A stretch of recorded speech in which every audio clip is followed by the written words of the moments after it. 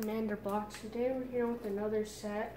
So this set that we're reviewing is the Halo Mega Bloks UNSC Frostraven vs. Decimus.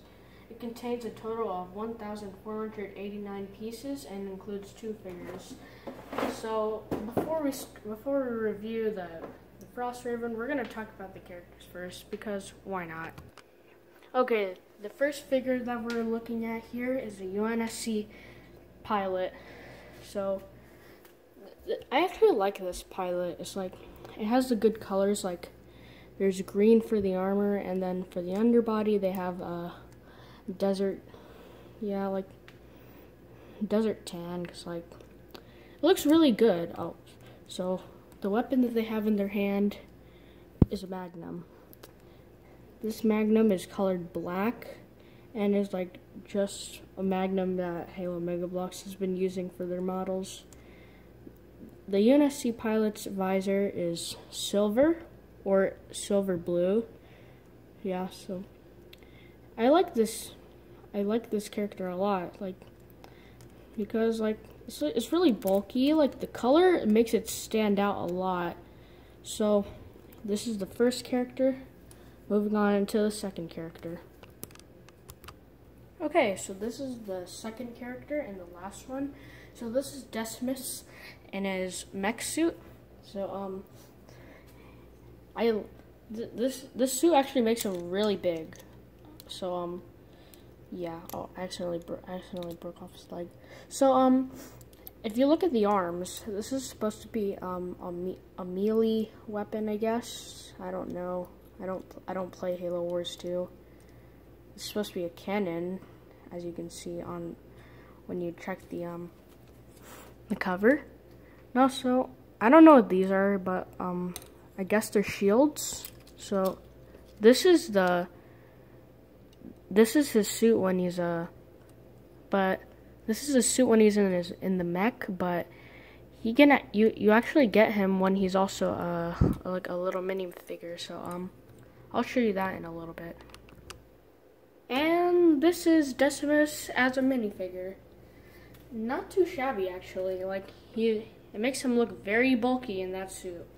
He has a gravity hammer that is colored with the Banished, because he is like one of the people from the Banished.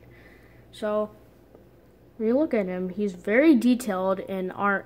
When they made the armor, they have red and gray for the armor. Also, when you look, yeah, so it's a really good character. I would use this. I would definitely use this guy for dioramas. I love the gravity hammer. It's really detailed. So now we might move on to the Frostraven now, because that is what makes up most of the set. So I might be showing that in a little bit. So yeah. This is the Frostraven from Halo Wars 2.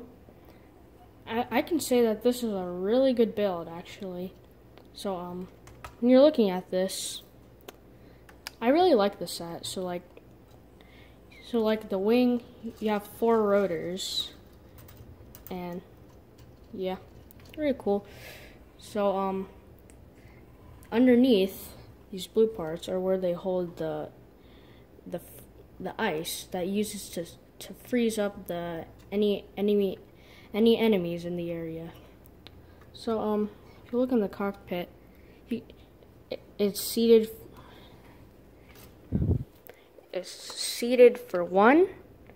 You can see that, and then when you look inside, you can see how yeah, you can see the control panel in there, very detailed with yellow, and yeah, it also has rockets on the side, as you can see.